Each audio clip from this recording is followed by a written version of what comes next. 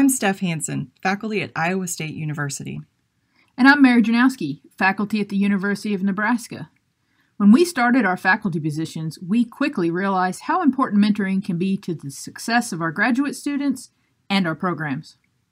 Using the principles of community, communication, and curiosity, we'll give you actionable tips to become a better graduate student mentor based on what we've learned during our mentoring journey. We've made the mistakes, so you don't have to, because mentoring matters.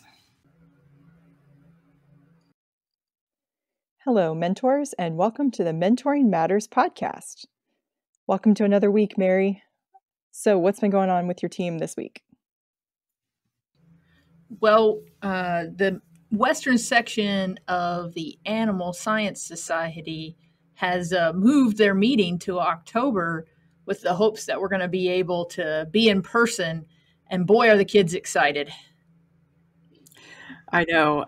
We don't normally go to this meeting either. We're in the Midwest section for our Animal Science Society, and we typically go to that meeting, which we did virtually, but they were super pumped to go to an in-person meeting. And so I told them we would all just road trip out to Fort Collins and go to Colorado, and they are talking about how to get data together for abstracts. They're making plans for a hiking trip to the Rocky Mountain National Park for the weekend after, and we're very excited.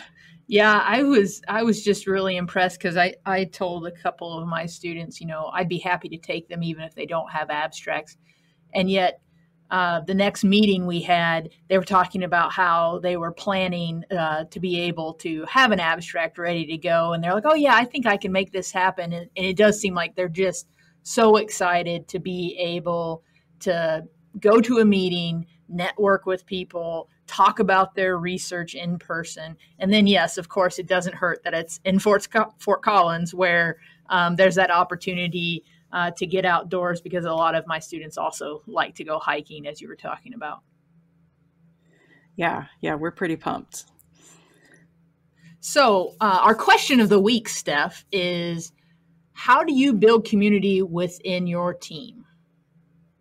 It's another people management question, and something else that we're actually not trained on as faculty members, which is starting to feel like a theme here. And actually, I think you have a really great place to start us out with this conversation. So why don't you kick us off? Well, it does start in the interview for me. And in fact, I just interviewed a student just yesterday, and I always make an effort to talk about teamwork and that we are truly a team environment here, and that we really don't have the ability to function if we have bad attitudes or people who are not going to be able to contribute to the team. And in fact, I talk a lot about the various teams we work in, about how important it is for everybody to contribute for the good of the group as a whole. And then I also just tell them, quite frankly, that if they don't really enjoy working in a team, then coming and working as a part of my team's probably not going to be the best fit for them. There are places and there are programs where, you do more individual type work, but we really can't be successful with the type of work we do unless we work as a team. Steph, I've noticed that talking with you and also, working with your group sometimes on common projects, that your team works extremely well together. So why don't you talk a little bit about how you kind of build your team? Yeah, well, I appreciate that. I've been lucky to have a lot of really great students working with me over the years. My philosophy is that I want to try to make myself as obsolete as possible. When I first got started as a faculty member, I was out there elbow to elbow with the students at the farm, working cattle and doing everything else in the lab for the research. And, over the years, we don't have time for that. We have to be in class. We have to be writing grants and doing other things. But more importantly, we want to train those students with those skills. And then they train the next generation of students with those skills. So we work very hard to make sure that everybody knows how to do everything. So nobody's really just a specialist only on one kind of activity. And that is so useful because if somebody has an emergency or, God forbid, somebody wants to go on vacation, we don't have to grind the program to a halt and wait for them to come back, right? We can keep on keeping on with the program because everybody knows how to do all of the tasks. Steph, I was just thinking about, I don't know, I think it was about 2 years ago when I had not been working in the area of minerals, and I had a producer who was having a problem, and we needed to do some liver biopsies. And so my students weren't trained on that. And I asked if you could help me out, and you sent some of your students to meet with me and help that producer get the samples that they needed. And I just remember thinking the whole time I was pretty much obsolete because the three girls that came, they basically took care of everything. And the whole time I'm just staying there talking to the producer. I didn't even really need to be there. They were so on top of it, and it was just so fun to watch. Yeah, it's pretty awesome, isn't it, when you can just stand back and think, yeah, I helped create that. And, it's just so great to see them grow and become so competent on those things. I actually, I'm really passionate about this topic actually because I feel like it's so important that everybody learns these skills so that I can do things like go on vacation, right? So I feel really comfortable being able to be gone for a while and knowing that, the postdoc or the senior PhD students in the lab are going to be completely comfortable and competent to do stuff while I'm gone. And I actually remember one time standing on a trail. I think we were hiking together in Medicine Bow in Wyoming, and we were trying to find a cell signal because my farm manager was trying to reach me so that I could say whether or not we were okay to buy this one group of cattle. And my grad student who was back here was like, I don't know. Do you think it's right? Do you think it's okay? And I was like, I don't know. I'm losing you, Olivia. Make a good decision. And she did. She did great. But, we'd built that confidence in her beforehand, right? So she was fine. Yeah. So it's so great when you see that they don't need you like every minute of the day and they can be just fine without you. And I know that one of the things that you focus on in your program, Mary, is helping students understand the value of being a part of that team that you said was so important for your group. Do you want to talk a little bit about that? Yeah, so of course, part of that is that my students are part of multiple teams, and some of that's the interdisciplinary work that we do. And I really do concentrate on trying to help the students see the value in working with others, especially others that are doing work that's not similar to them, because there's so much they can learn. It's a great way for them to expand their CV. And I think that's really helpful. I really do spend a lot of time, about once a semester. We go and take a look at their CV. We talk about things that they could put on their skills that they've learned to get some more breadth. And then I also talk to them a lot about how it's a very, very small world. There's a high likelihood that the people that are in the group that they work with right now are going to be their colleagues. So I do think that they need to remember that those relationships they're building now will be important for the future. I mean, just think about you and I. We're in two different areas in terms of where we research, but we still have that connection and we still actually help each other out tremendously. So, Steph, as you think about your team and how you make them successful, one of the things that I think has been really interesting is all the things you do to help make your team more productive and how to build team morale. I mean, your students really do seem very happy most of the time, which I think is pretty cool. Yeah, I'm sure there's some actual saying, but basically a happy team is a productive team, right? So, I care about them as people. I want them to be happy and, have that good work-life balance. And one of the things that we try to do to encourage that is to bring some activities in for the group that are just like you said, basically morale boosters. So what can we do to make that team feel closer and sometimes to reward strong performances? So one of my favorite things to do is something that we're finally getting to do more of now that the weather is improving. And that is actually just spending an afternoon outside with the group. So right now I have 5 graduate students and a postdoc, and we will just kind of last minute, because it depends on the weather, we'll just sort of send a text chain around or send an email out and say, hey, would anybody like to meet at the park and go for a hike for a few miles or go for a walk someplace? We did this a few weeks ago. It ended up being a little snowier hike than we intended, but we had a lot of fun on it. And, anybody who had dogs brought their dogs along for the hike. And, sometimes we talk about science and we talk about the work when we're on that. And sometimes we don't. We talk about the weather and we talk about classes and whatever else is going on in everybody's minds. So that's been really useful. And we feel really rejuvenated and closer at the end. The other informal thing that can be really useful can be like a conference. And so maybe the group has worked really hard to put a great presentation together, and taking them out for dinner, or maybe buying the first round of drinks if that's appropriate at the afternoon when the conference is over. That's a great way to celebrate those successes. What about you? What are some things that you've done with your group?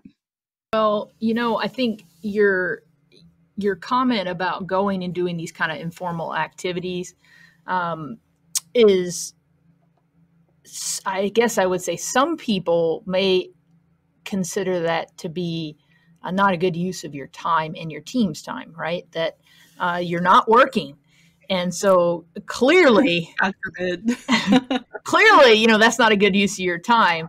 And I do think that it's really important to help the group see kind of that shared humanity. So get to know each other and get to know you, because then they feel more comfortable talking to you about things. And there's so much that you don't realize is happening because, you don't know unless they tell you. So one of the cool things was just last week, I was meeting with one of my students, and we were actually just having a little picnic lunch, kind of an informal discussion. And I didn't have any agenda. We just got together for lunch, and we were sitting there talking about things. And another student came up from a different group, and they started talking about what they had been doing earlier in the day, which I had no clue that she was helping that student get her project going out in the field. And they were discussing plans for after lunch and those types of things. And it was just exciting to me because I was just thinking about how much they're doing in terms of teamwork that I don't even know about, right? So there's all of these learning opportunities, and they're taking advantage of it. And to me, that's really, really exciting. The one thing that I think is really important is to let them know that you really appreciate it when you see that teamwork happening, because that just reinforces that you value them spending time doing those things. I also realize that for me, I don't do as many of the pre-planned morale boosting opportunities like you do, and I'd like to get into some of those in the future. So how about you tell us a little bit about some of the things that you do that you plan in advance? Well, so you and I travel together a lot, right, on some of our national park adventures and things like that. And I think we've both come to acknowledge that one of the best parts about that trip is the planning. And basically, you don't do any of the planning. You just split the bills with me, and I do all the planning, which is great because I'm super type A. So I love to do the planning. But I love to go look up the places we're going to go and be able to anticipate that, right? When we have, say, a writing challenge, like we talked about in our last podcast, or some other, challenge that I've set for the group, and they are looking really good to meet that, we start to brainstorm ideas like, what do you guys want? If I could pay for something, what would it be? So one example has been, we've actually gone to the Henry Dorley Zoo in Omaha, and we actually got to be behind the scenes, take a tour with the nutritionist there, do fun things like feed a giraffe by hand. And of course, my group is nutrition focused, so that was really special for them. But it's nice because we road trip together, we get that car time, we spend that whole informal day together, and, it's just something to look forward to. And I would absolutely say that is not a waste of time. That is precious time to have with that group, and that is going to make them closer to me. And I think that the more you build that kind of, not completely family, right, but something maybe akin to that, everybody just wants to help each other. They want to help the other one succeed. So they're not going to mind when they're sampling in the barn at 8 o'clock at night, right? Because they're there with their buddies and it's fine, right? Somebody's ordering pizza and somebody else is sampling, and it's all good. Yeah, you're talking about the being able to even get to talk on the trip. And that's something I very much miss about the time pre-COVID, I guess I would say, because right now we're not allowed to ride together in vehicles. So tomorrow I have to drive across the state of Nebraska for 6 hours. And both of my students also have to drive those 6 hours because we all have to ride separately. And I really miss that opportunity for everybody to just hop in the car together and be able to talk. That conversation that is very informal. We get to know each other on a more personal level, and we get that more shared humanity. I do think that's huge for building that cohesiveness of the team. But at the end of the day, we're more close, and everybody is more invested in each other's success. I also think along those same lines, I'm not extension, so I'm not in the car quite as much with the students as you might get the opportunity to, but we still go do some producer meetings now and then. And I feel like I learned so much about what that student's career goals are, especially during that time. The other thing is sometimes they'll say something and you can kind of just poke at it a little bit and in a good way and be like, well, tell me more about that. And you realize, oh man, I need to give this kid a different experience, like, because that's what they want to do. Or you realize that maybe there's a problem buzzing in the lab that maybe you're not aware of, and you can get ahead of it and try to nip that in the bud before it gets out of control. Totally. Sometimes too, those problems are something that you can easily fix. Like you realize after talking to them that if you just bought one $40 flask, that you could double productivity in the lab.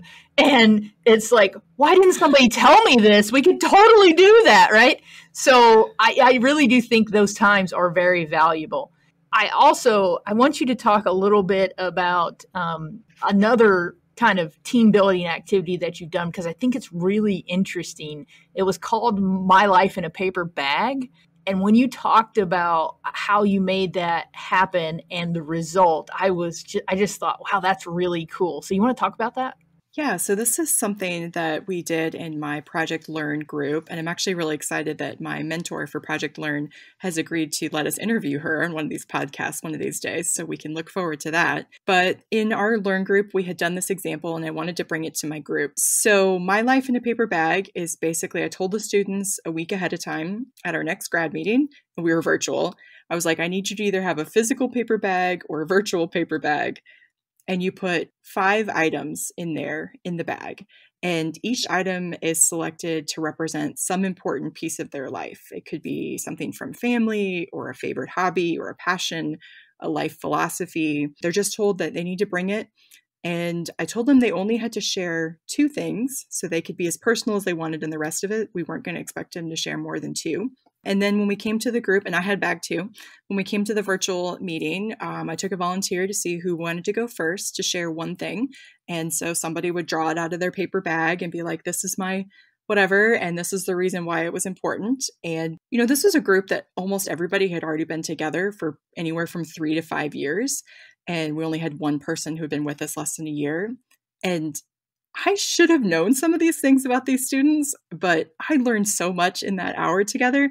And I remember being like really moved by it actually, because there were so many of them that were like really personal things that they talked about, or even just, how they were all talking about stress baking at the time, right? Because it was kind of in the peak of COVID. And so somebody had like a spatula and somebody had something else. And they were like, yes, another stress baker. And it was really cool. It was before our Secret Santa, which is another thing that we do within our group.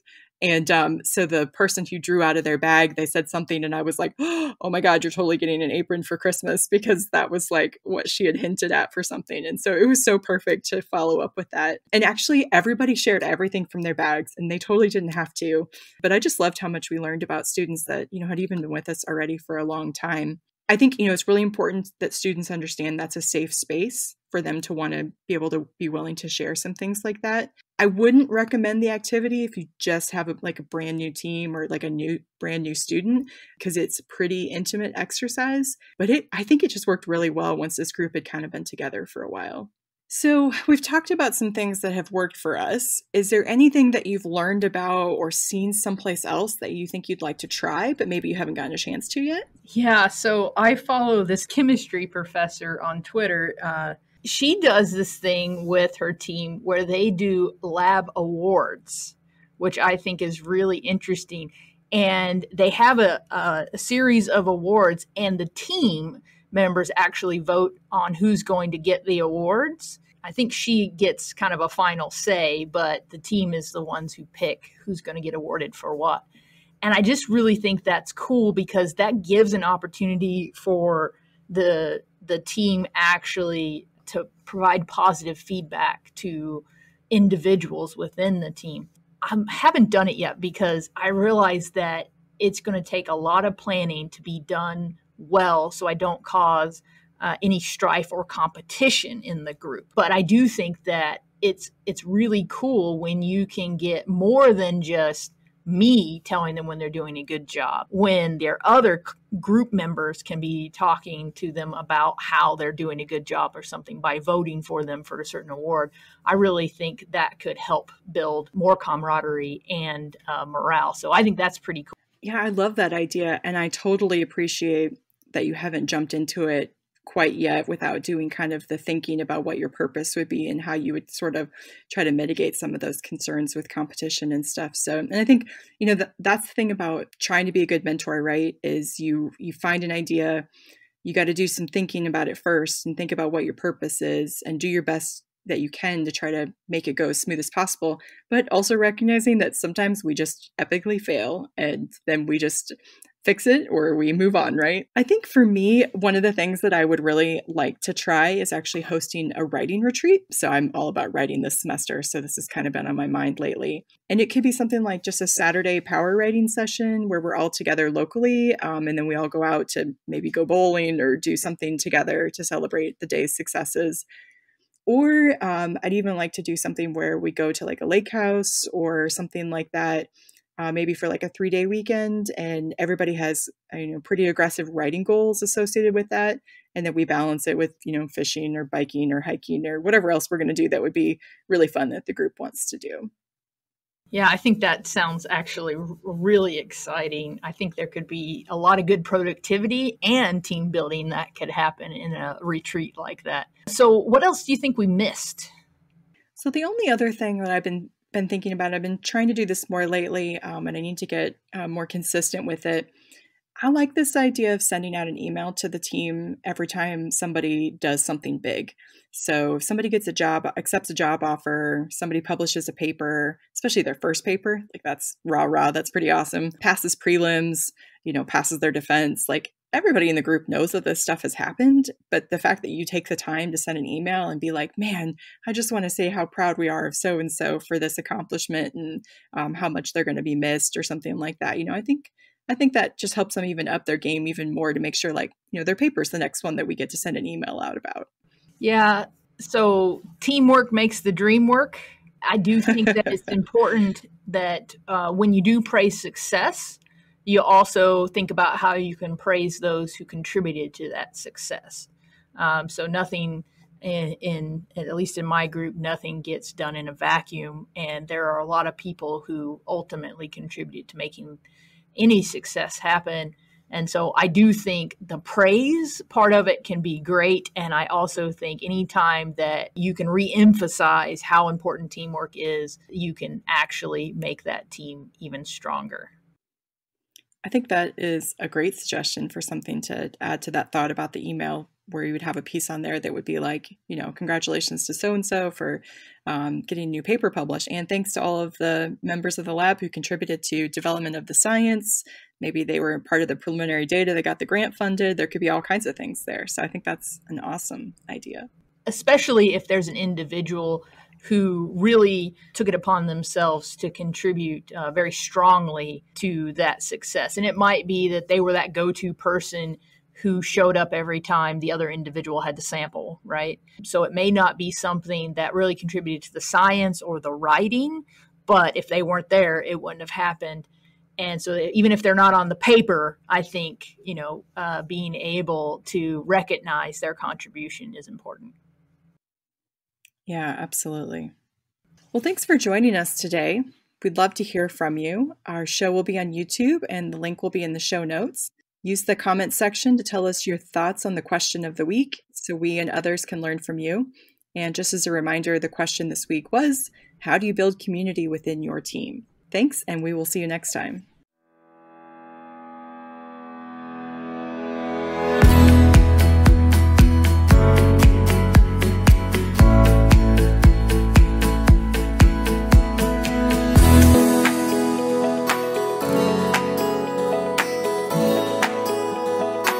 Yeah.